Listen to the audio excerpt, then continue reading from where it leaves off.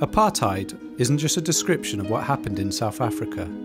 It is also a crime against humanity under international law. Israel is committing the crime of apartheid throughout the occupied Palestinian territories and within Israel.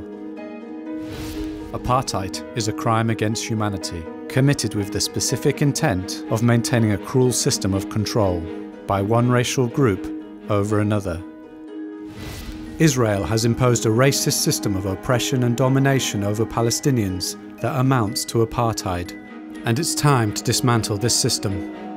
For over 73 years, Israel has forcibly displaced entire Palestinian communities and demolished hundreds of thousands of Palestinian homes and structures.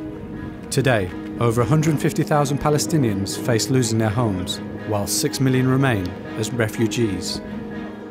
Palestinians live under a system of racial segregation. Road closures, checkpoints, apartheid walls, and legal status based on residence all control Palestinian lives. They keep families apart and oppress the population wherever they live. Israel's aim is to maintain control over the land and demography, and so it bars Palestinian refugees from returning home. Some families have been displaced for generations. Palestinians living under apartheid in Gaza, the West Bank and throughout Israel have been calling out apartheid for generations. For too long, Israel has been getting away with crimes against humanity. But change is possible.